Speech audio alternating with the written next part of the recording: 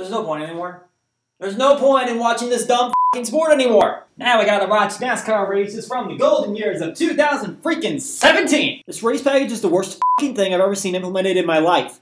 And I would know, I've seen it a total of 0 times. Never gonna buy any more shirts, never gonna buy any more hats, never gonna buy any more diecasts. They're all worthless to me. Well, FS1 and NBCSN? Who the hell's gonna buy that? I still got my antenna on my TV. The government's not gonna tell me what to do. Someone on Twitter says NASCAR is dying. I have to believe everything I read on Twitter. NASCAR ruined NASCAR when they took the entire racing out of NASCAR. Remember when they ran around in circles 500 times and tried to pass each other? Well, guess what? They don't pass each other anymore. No, they never do. Never. Every form of motorsports is better than NASCAR now. IndyCar, Formula 1, Formula 3, even that dirt track down the road from me. I'm not going to attend or watch any of it, but I'm still going to say it. Everything's pointless without Dale Jr. I need to know that he's on the track, even if I can barely see him behind the car. I can only hear him for a total of 75 seconds per broadcast. Valence! I just need a time machine to go back to the best era, the 1970s.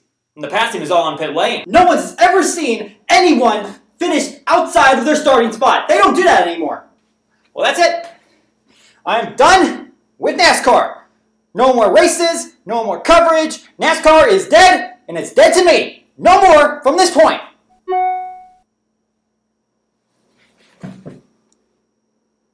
ESPN's dropping all NASCAR coverage. The sport ain't done!